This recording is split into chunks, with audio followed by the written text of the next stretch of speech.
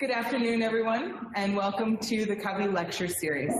My name is Jennifer Kelly. I'm a recent PhD grad from the biotechnology program here at Brock University under the supervision of Dr. Debbie Inglis and Gary Pickering. And I'm currently working as a postdoctoral fellow in Debbie Inglis' lab. And I'm here to introduce her today. Debbie attained her PhD from McMaster University in biochemistry in 1995. After a brief stint in the biotech industry where she did her postdoctoral fellowship and then worked as a senior scientist in research and development, she joined Brock in 1999 in the Department of Biological Sciences and started teaching in the Enology and Viticulture program as well as in biochemistry. In 2008, she became the director of CCOVI and still holds that position today. Debbie's research program first focused on issues of ice wine fermentation, but has expanded over the years to other wine styles, such as sparkling and Appassimento wines, with a focus on yeast impact in those wines, tannin management in red wines, methoxypyrazine remediation, and grapevine cold hardiness, and the biochemical changes occurring during winter dormancy, and more recently, on diagnostics for grapevine diseases. Debbie comes from a grape and wine background, being a second-generation grape grower herself, and her brother used to own a winery here in Niagara that he sold just a few years ago. Today, Debbie is going to talk about a locally isolated yeast that she has been investigating for a number of years now, and she will explore with you its application to a number of different wine styles. So with that, I'll hand you the floor. Thank you, Jen. Thanks, everyone. It's great to be on this side of the lecture and giving a lecture. Normally, I'm doing the introduction, so it's been a few years since I've had the chance to give a talk. So I'm going to walk you through today our characterization of a locally isolated yeast. And we actually started this research about 15 years ago. And at that time, there was very little information on the microflora and the diversity of yeast on the skins of ice wine grapes and how that might be impacting the aroma and flavor of ice wines produced here in the Niagara region in Ontario, Canada. So we embarked on a project to isolate yeast from Riesling and Vidal ice wine grapes and characterize their fermentation performance. So this work started with a postdoctoral fellow, Dr. Jeanne Nergal, and it was spearheaded by Gary Pickering and myself, who were collaborators on this grant. So the first step, we needed to isolate a number of yeasts from Vidal and Riesling ice wine grapes. And this was quite a large, daunting task because we needed to first see if we could plate and get any yeast to grow just from the juice expressed from the grapes themselves.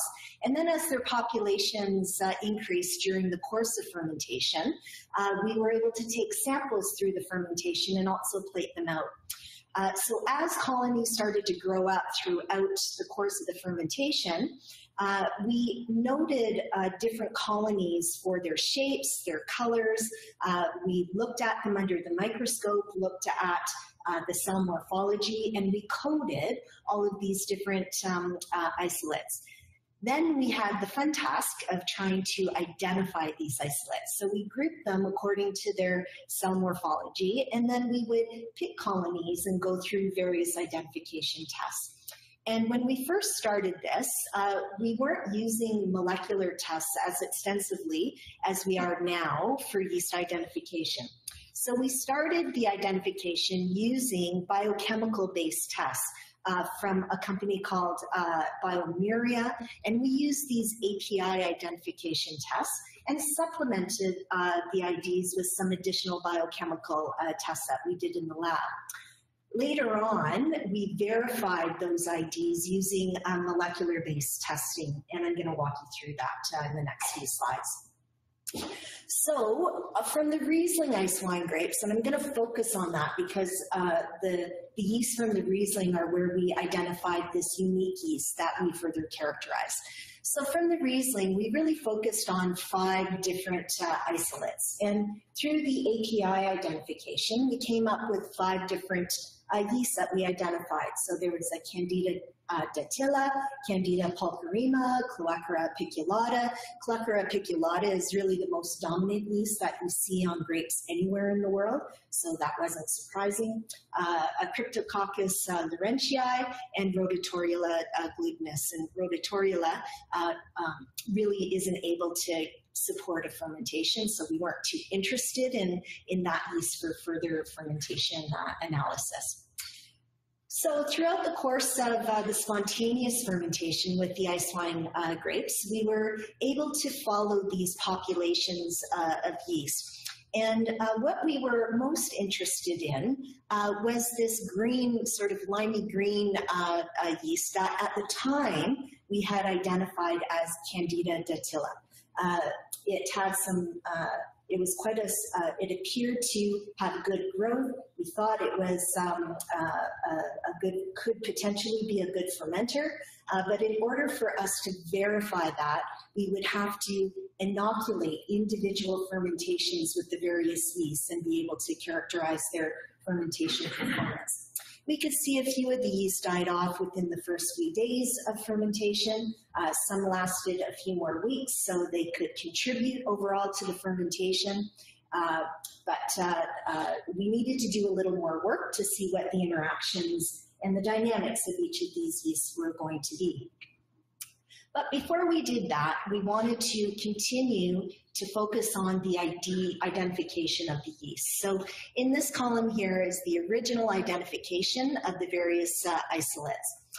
We moved on to looking at some advanced molecular methods for doing the IDs. So we were starting to focus in on the 5.8S rRNA ITS region of yeast. And we did an amplification of that gene region using the polymerase chain reaction, or PCR, and then carried out a restriction fragment link polymorphism analysis. So basically, we cut up that segment of DNA with different restriction enzymes and looked at the patterns of DNA pieces that resulted.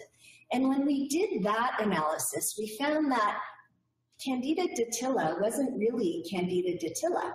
It was coming up as either Saccharomyces vianis or Saccharomyces pastorianus.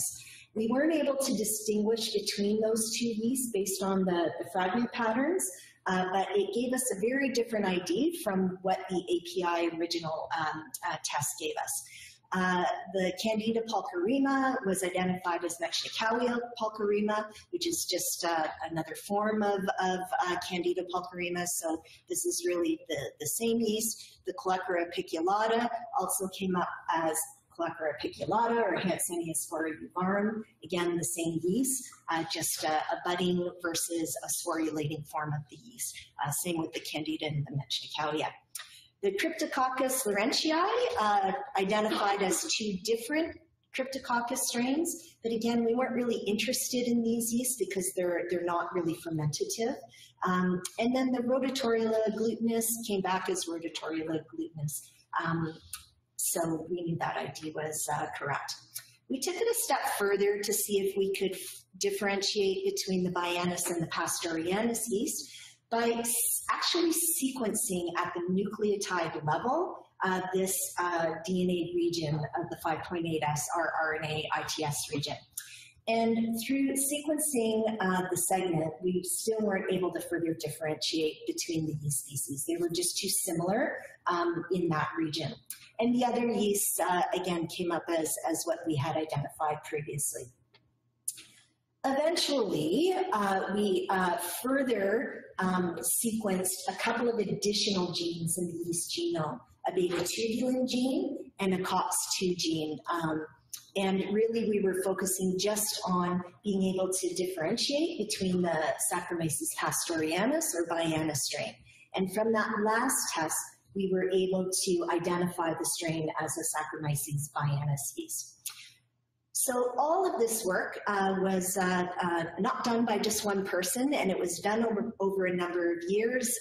Jeanne Nerval started that original identification with the API kits. Then we moved into some fourth-year thesis students to take us to the next level. So Jamie Kwai did the PCR RFLP analysis, and then Cherie Saudet did the further DNA sequencing.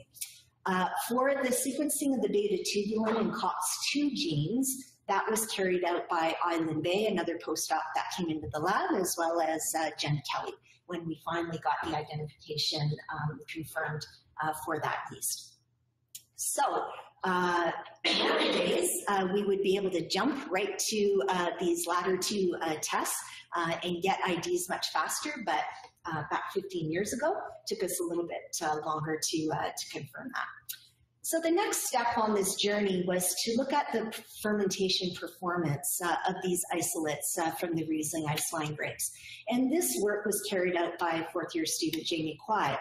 And we picked the three fermentative yeasts, the Clepra apiculata, the Candida pulcherrima, and the Saccharomyces vianis. And we compared the fermentative performance to a commercial yeast used in ice wine, K1 V1116.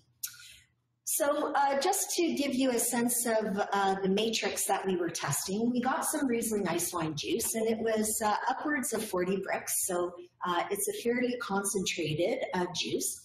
This is a typical breakdown of ice wine juice. We've got some acidity for Riesling at 9 grams per liter, tartaric acid, pH about 3.27, lots of nitrogen for the yeast, over 600 milligrams of assimilable nitrogen, very little acetic acid in the starting juice, a little bit of glycerol, and really no ethanol to speak of in the initial juice.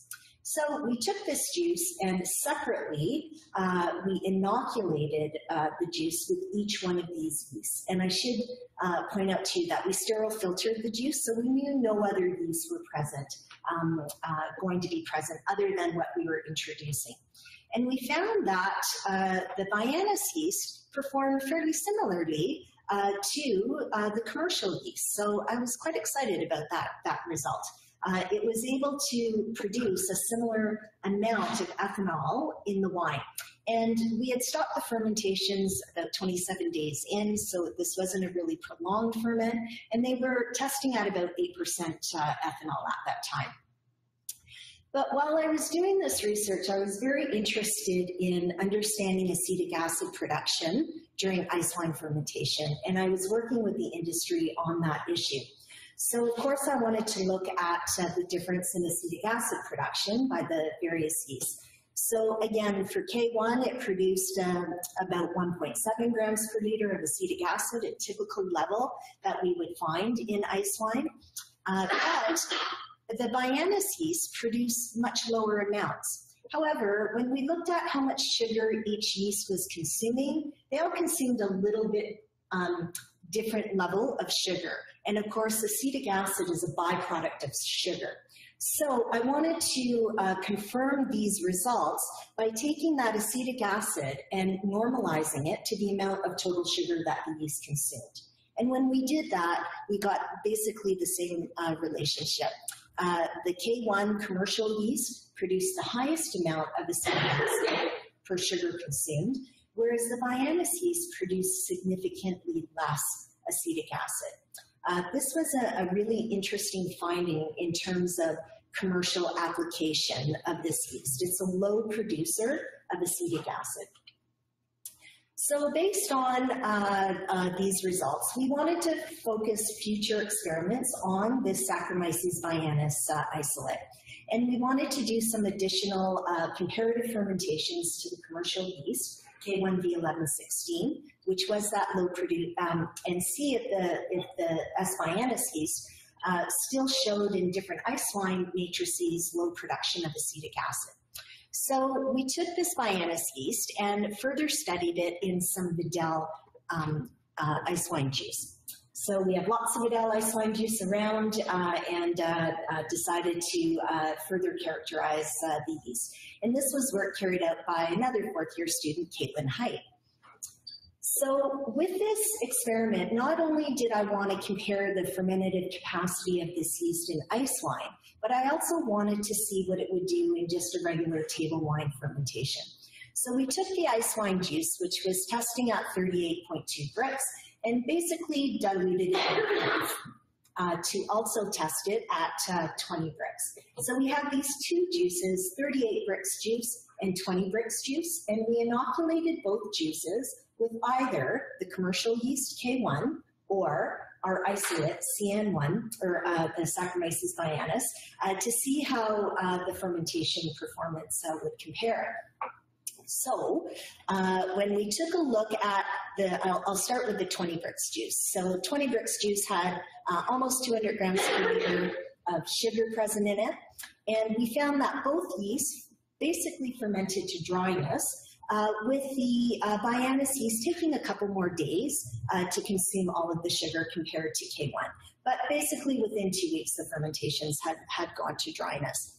When we looked at the more concentrated ice wine juice, we started to see that the K1 commercial yeast, it was consuming upwards of about 220 plus grams per liter of sugar, but the Vianis yeast, it wasn't as strong a fermenter. It was basically stopping the fermentation and plateauing after it consumed less sugar.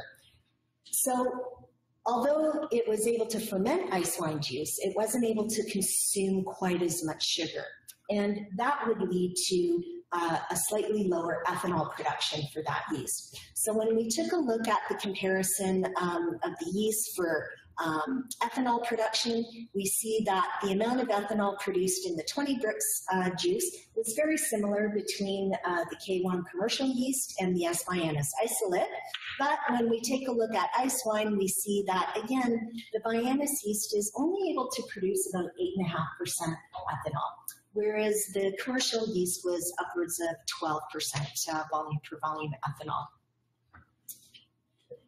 So again, having interest in acetic acid production, we followed the profile of acetic acid generation throughout the fermentation.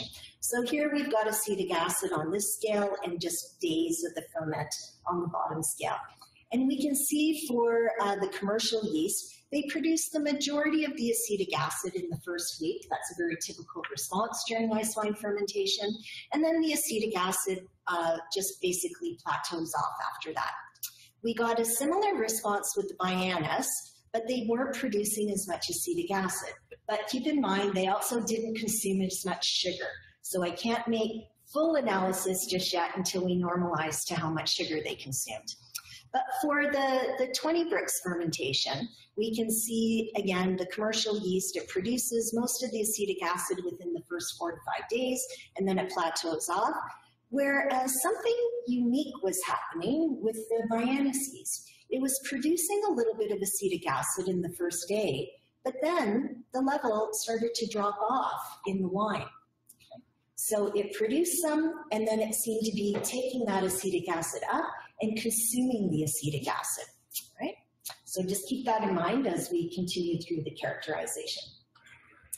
So when we compare final acetic acid values in the final wines, we see in the dilute juice fermentations, the 20 Brix fermentations, the Vianis produced a very small amount of acetic acid in comparison to the commercial yeast. And similarly, in the ice wine, the commercial yeast produced a lot more than the Vianis. But again, we haven't normalized these graphs to the amount of sugar consumed. So when I normalize to how much sugar was consumed, we basically get the same relationship. The Vianis yeast, whether it's in the 20 Brix juice or whether it's in the ice wine juice, is producing significantly less acetic acid. In the table wine juice, it was a 90% drop in acetic acid production. In the ice wine juice, it was a 30% drop. These are fairly significant numbers that, again, I was intrigued about. We're continuing to characterize this Saccharomyces vianis yeast because I'm wanting to understand what's going on within the yeast. Why is it producing less acetic acid?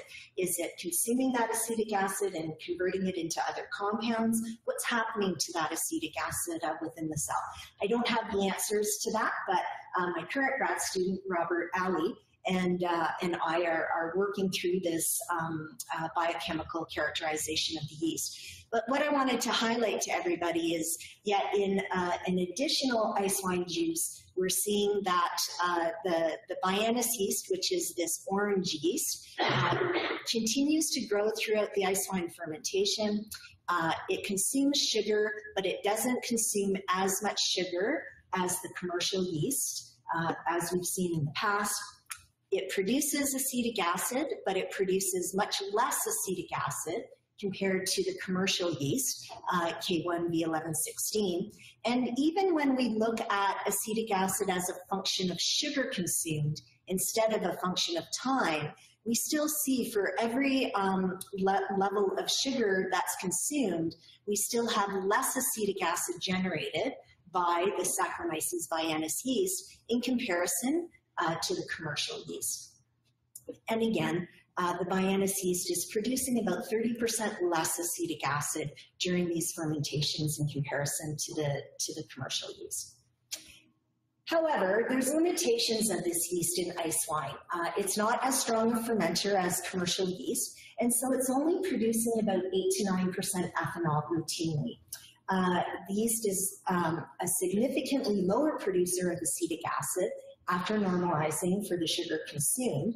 So I started thinking, would there be other applications of the Saccharomyces baianus isolate to other wine styles? So a few years ago, we started working with the industry on Appassimento wines, and this is where fruit is dried off the vine and concentrated. The sugar isn't concentrated to the same degree as ice wine. It's not at that 40 brix, but it's at that 27, 28 brix, and still is osmotically stressful to the yeast. So we thought there may be an application for the Baianus isolate to this wine style. Also, knowing that from that earlier ice wine result in the 20 brix juice, sorry, not the ice wine, but in the dilute brix juice, this yeast is able to consume acetic acid. And so I got to thinking, maybe there's an application here for grapes that have a high starting level of acetic acid. And if this yeast was able to consume acetic acid through the fermentation, maybe that could be beneficial overall for the wines being produced. So in the second half of my talk, I'm going to focus in on these other wine styles. So we're going to take a look at the application of the Saccharomyces baianus yeast to Appassimento wines, to sour rot infected grapes for red wine production, and then a project that I started working on with Belinda Kemp with sour rot infected fruit for sparkling wine production. And I'll talk a little bit more about that as we continue on. So first, for the Appassimento wines, I started working with the industry back in 2011 on Appassimento wine production as a new wine style for the region. So Appassimento wines are wines that are made from grapes that have been further ripened off the vine post-harvest to concentrate the fruit and the sugars. So we, in our study, were looking at red wines made using this Appassimento technique. So we were producing full-bodied red wines that were really higher in alcohol, upwards of 14% volume per volume alcohol. And the challenges to overcome in Appassimento wine were this higher brix level of the juice, 28 brix, and trying to ferment a wine to dryness, so not leaving any residual sugar. This level of sugar, starting sugar in the juice, does put osmotic stress on yeast. It makes the fermentations a little more difficult. Also, there are issues with oxidation faults in this style of wine. So from the literature, when you look at Appassimento wines, just through the drying process itself, the grapes can build up oxidation compounds, higher levels of acetic acid, acetaldehyde that translate through into the wines. The wines often also have impact from ethyl acetate, an ester from acetic acid and ethanol.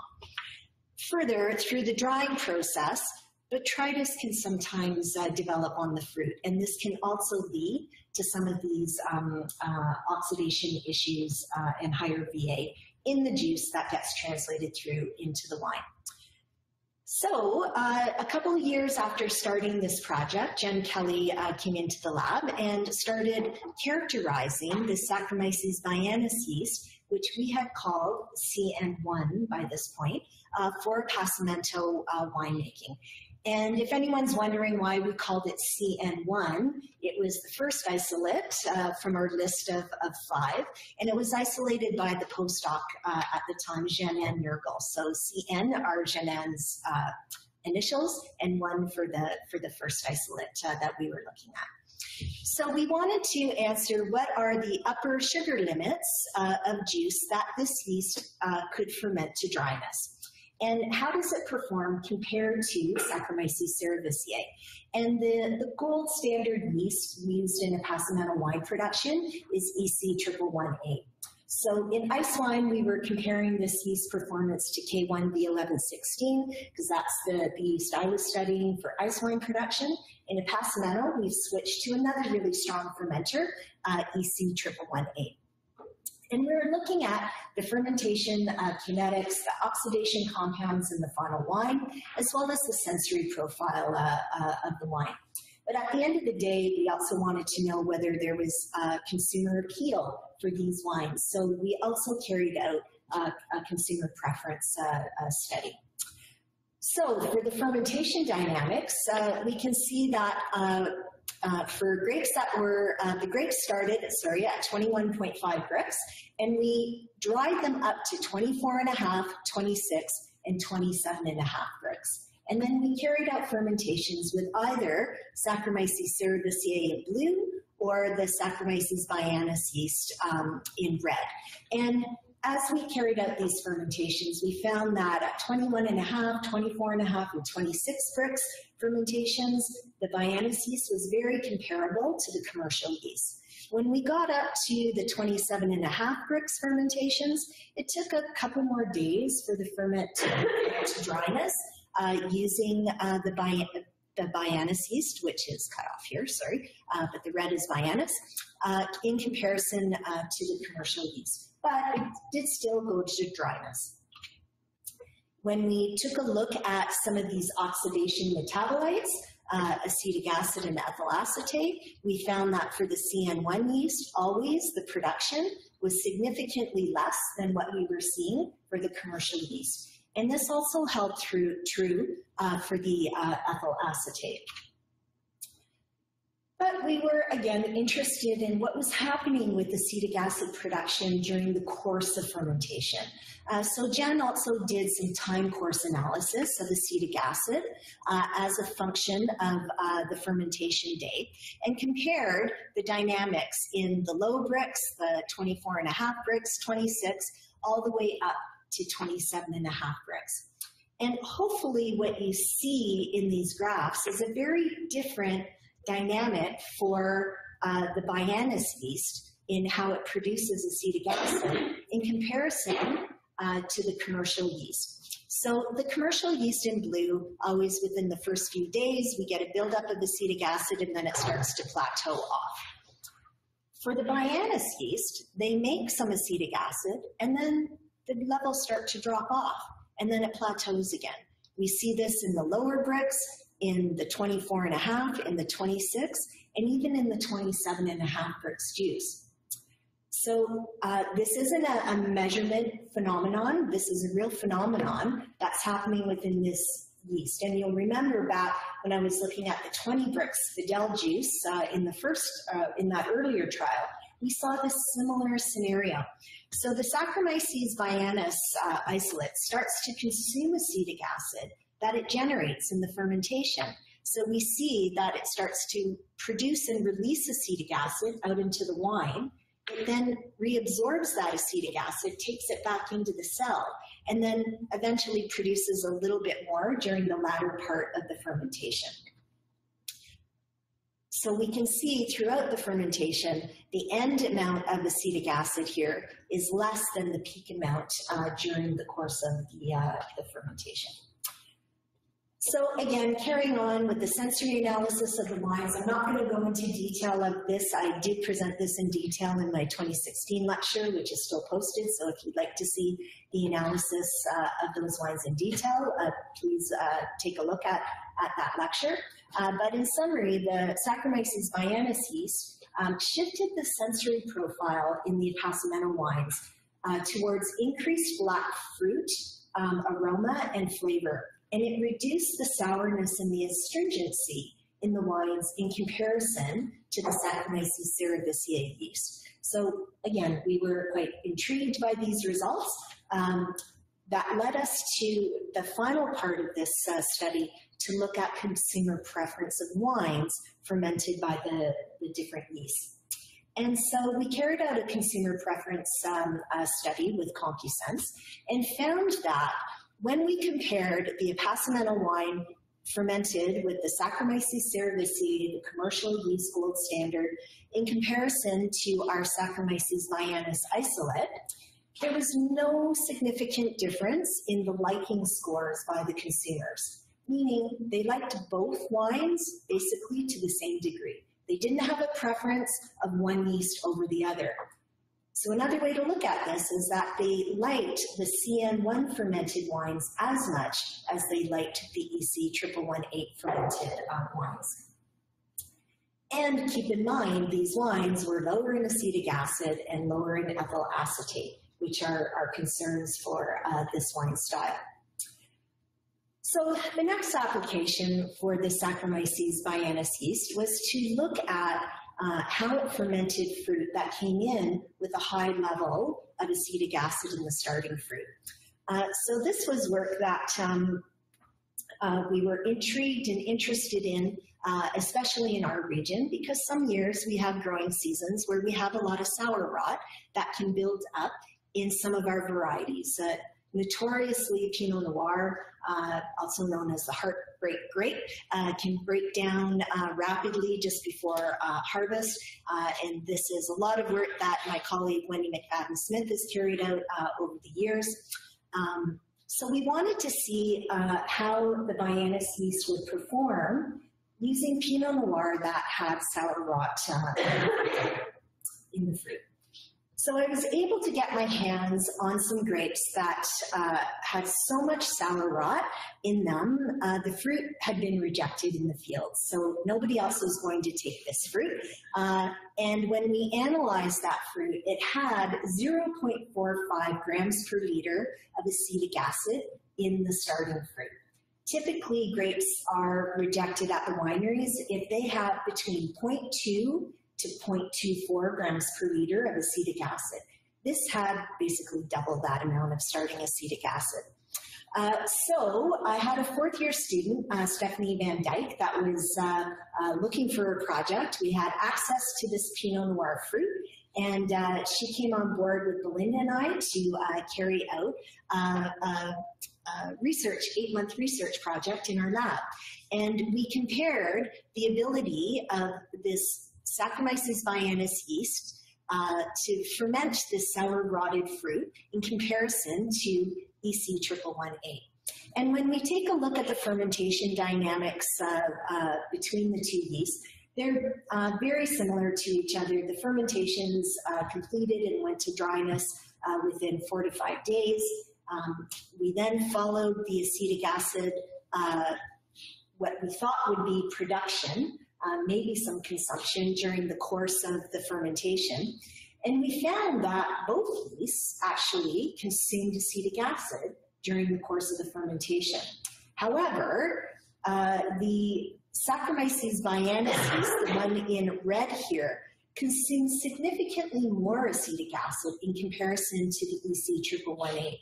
In fact, it dropped the acetic acid from the starting juice of 0.45 grams per liter to only 0.07 grams per liter in the final wine, reducing that acetic acid 85% from the starting juice level to what was in the finished wine.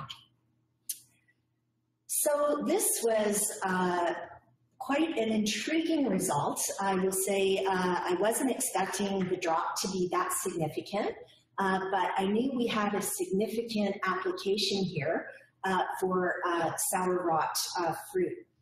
And a couple of years later, or the year later, Belinda Kemp was working on a sparkling wine project and very interested in the impact of sour rot in grapes that are going to be used for for sparkling wine production.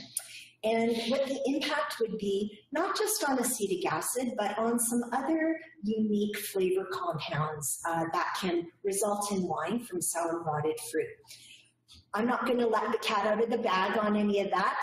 Belinda's going to be doing a talk on this topic in a few weeks.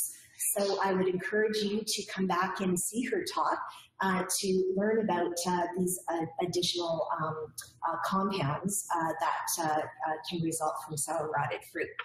But the question that I was interested in, and what I'm going to focus on today, is can the Saccharomyces vianus isolate ferment the very acidic juice used in sparkling wine production, and can it reduce acetic acid in those acidic juices if they're infected with different levels of sour rot? So we set up a fermentation trial with a grad student of ours, Xiaolin. And again, when we take a look at the matrix of the juices, sorry, I should explain, we took sour rot infected fruit and we pressed out the juice from that fruit. And then we blended different volumes of that sour rot juice into the clean juice resulting from the grapes. So we had different sour rot infection rates impact rates of 0% sour rot juice up to 10% volume per volume of sour rot juice, 20, 30, up to 40% volume of the sour rot juice. You can see the Brix are fairly normal for sparkling production, between 17.5 to 18 Brix. pH is quite acidic. It's only about a pH of 3. The TA between 12 to 13 grams per liter. Yeast assimilable nitrogen, 150. Interesting, it does start to go down with the more sour rot volume of juice there, which is likely indicative that the other organisms were consuming some of the nitrogen in that sour rot fruit. But what we were happy to see with this design is that the more sour rot fruit we included in the juice, the higher the amount of starting acetic acid resulted in the juice. And I have that visualized in the second slide here. So we can see with increasing amounts of sour rot included in the fruit, we have an increasing amount of acetic acid in the starting juice. And so in the most concentrated treatment, the 40% treatment, we had just over 0.25 grams per liter of acetic acid in the juice. So that's getting up to that upper limit that wineries will accept grapes at. We carried out the fermentations and compared the fermentations between the CN1 yeast and the EC111.8. And EC111.8, again, it's really the gold standard yeast used in sparkling wine production. What we found, again, the Vianus yeast, it lags behind the fermentations about 4 to 5 days to go to dryness in comparison to the EC111.8. But they all went down basically to dryness. But what was really intriguing with this yeast was the impact on the acetic acid levels in the wines that resulted. So if we take a look here, the light red bars, or pink bars, are the initial acetic acid in the juice. The dark pink bars, or red bars, are the acetic acid in the wine. And what we see when there was no sour rot present, basically the Vianus yeast didn't really add any acetic acid, further acetic acid to the juice. It just stayed at the same level. In the wine, it just stayed at the same level as it was in the juice. But as the acetic acid increased in the juice, the yeast was consuming that acetic acid. And we got a very large drop in acetic acid from 0.25 grams per liter in the initial juice down to 0.05 grams per liter in final wine. So that's an 80% drop in acetic acid from the juice to the final wine using the CN1 yeast. That's a very different story from what we saw for the EC111A. For the EC111A, in the treatments with less sour rot, we saw the EC111A adding some acetic acid. These aren't large amounts of acetic acid, but it is adding some acetic acid into these wines. And then as the sour rot increased, we saw a little bit less acetic acid being added into those final wines from EC111A. And they probably consumed a little bit of that acetic acid, as we saw in that heavily sour rotted Pinot Noir fruit at that 0.45 gram per liter. We know EC111A can consume acetic acid, but at these levels, it's not consuming near to the degree as what we see for the CN1 yeast. So what are our next steps going forward? Our next steps are to produce an active dry yeast so that we can carry out some commercial trials. And so I'm happy to report that those dehydration trials to make an active wine yeast or an active dry yeast are currently ongoing with Lalonde to see if we can get a dry yeast preparation that will make it much easier to carry out commercial wine fermentations on a much larger volume scale in a commercial winery setting. Right now we have to build these cultures up from a plate culture. It takes a few days to build that culture up to a high enough cell concentration to then inoculate it into a fermentation. So if we had it in a dehydrated form, we could just rehydrate the yeast like we do a typical commercial yeast and add it into the fermentation and follow its dynamics. So in summary then, we isolated a fermenting yeast from Riesling ice wine grapes with potential for wine production with a regional signature style. The yeast was identified as a strain of Saccharomyces vianus, and we call this strain CN1. A main distinguishing characteristic of the yeast isolate, the CN1, is that it produces low acetic acid and low ethyl acetate. We also found that it can consume acetic acid from the starting juice, and so it may have application for grape varieties that are prone to sour rot infection. So for ice wine, using ice wine juice upwards of 38 to 40 Brix, CN1 only produces about 8 to 9% volume per volume ethanol, but it reduces acetic acid by about 30% in comparison to EC111A. In the Appassimento wines, CN1 ferments the juice up to 27.5 Brix, and it can ferment it to dryness up at that level, producing wines with greater than 14% volume per volume ethanol. It produces less acetic acid and ethyl acetate in wine in comparison to EC111A over a range of starting Brix in the juice. So it can reduce the acetic acid by 30 to 60% and the ethyl acetate by 30 to 35% in comparison to the commercial yeast. The sour rot grapes for red wine, CN1 reduced acetic acid during the fermentation and dropping that level by 85%.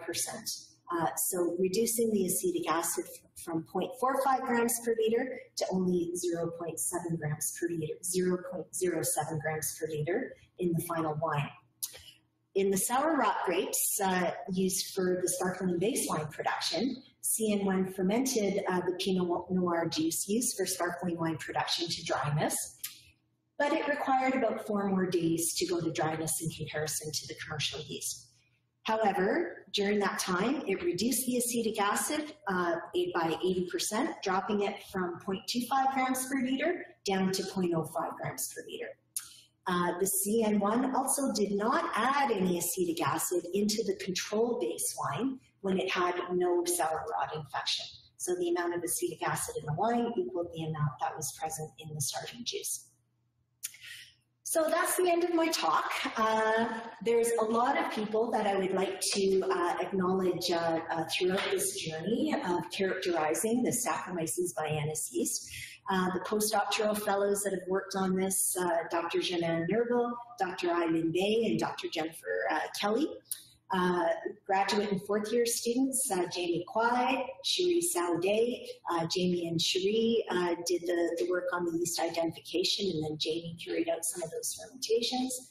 Caitlin Height, that did her Bachelor of Science and then went on to get a Master's of Science degree. Jennifer Kelly, who got her PhD on those Appassimento fermentations. Robert Ali, who's still with me right now, and Xiao Lining, who had just started with us in the fall. Research collaborators, Dr. Gary Pickering and Dr. Belinda Kemp, and of course our technical assistants that carry out a lot of analysis for us, Fei Yang, Sufin Zhu, Lisa Dowling, and Rachel Gerbar. And of course, I'd be remiss if I didn't acknowledge the funding agencies that have funded this research over the years. So there were two different NSERC funding programs, the Strategic and my Discovery Grant, the Ontario Research Fund Research Excellence Program, the newer funding from the Canadian Grapevine Certification Network for the AAFC-funded National Grape and Wine Cluster, Ontario Grape and Wine Research Inc., and then of course industry partners Pilotary Estates Winery and Lamont. So with that, if there's any questions, please feel free to ask. And yes, this is me in my vineyard a few years ago now. My goodness, that was 10 years ago in 2010 when I got the Grape King title for Ontario. So I'm happy to entertain questions. Andre. So I know you've worked with fresh culture and dehydrated yeast, fermented fermentation. And I'm just wondering if you can tell us what differences you're expecting in the response of the yeast to the different fermentation with the dehydration process. So with the dehydration process, the yeast are grown up in a way that it at least for Saccharomyces cerevisiae, we have to see if the vianis yeast will respond to this. But they're grown up in a way that the membranes of the yeast are fortified, so that when they go through the dehydration process of losing water, the membranes don't get damaged. And so when the water gets added back in, we have a higher viability of cells through that rehydration process. So there's a sugar compound known as trehalose that is really critical in that dehydration process. We'll have to see if the Saccharomyces vianis strain responds the same way. But what that means with a dehydrated yeast, when the yeast are getting rehydrated, you can add micronutrients to the rehydration water that are vitamins and minerals and sterols that will give the yeast a better ability to withstand really stressful conditions during fermentation. So typically with commercial yeast, we're able to use all of those micronutrients to help give the yeast a boost. When you're working with yeast from liquid culture, it's much harder to get those micronutrients inside the cell because you're always growing them in media, and the media can bind up those components. So, they may not get the added benefit of being able to supplement with those compounds. However, the dehydrated yeast go through that dehydration process, and there is some cell viability issues upon rehydration that we would not have occurring with the cultured yeast. So I'm really anxious to see if we can get a dehydrated culture of this yeast so that we can start to do those comparisons.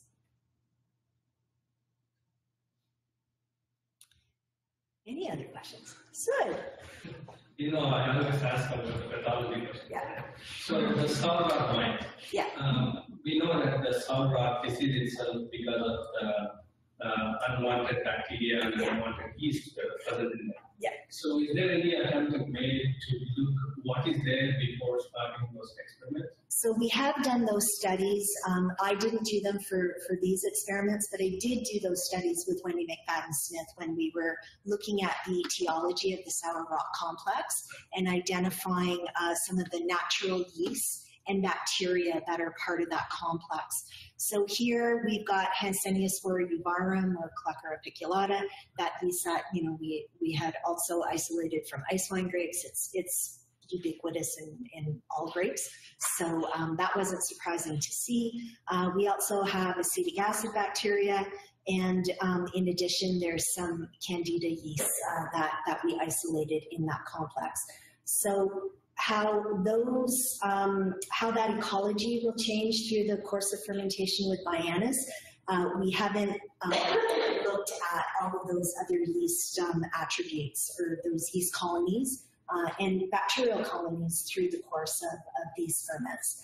But we did follow the Saccharomyces baianus yeast, so we were inoculating at a very high concentration, like about 2 times 10 to the 6 cells per ml, which is the typical concentration that we inoculate with commercial yeast when we add them to a fermentation. So the yeast are inoculated at a much higher concentration than any of the sour rock complex organisms would be, even in that really concentrated sour rock juice. So good question.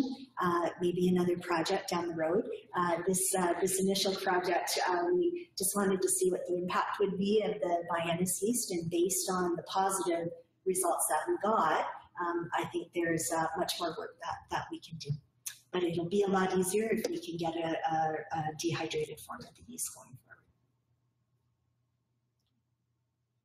All right, well, if there's no more questions, I do want to announce that next week on February 3rd, Jeff Stewart, who is a COVI Fellow here at COVI and Associate Professor in Biological Sciences, will be giving a talk on the development and commercial scaling of green extraction methods for polyphenols from winter grape pumice. So lots of important polyphenolic compounds present in grapes, so I'm sure this is going to be a very interesting talk. So I look forward to seeing everybody next Monday for that. Thank you.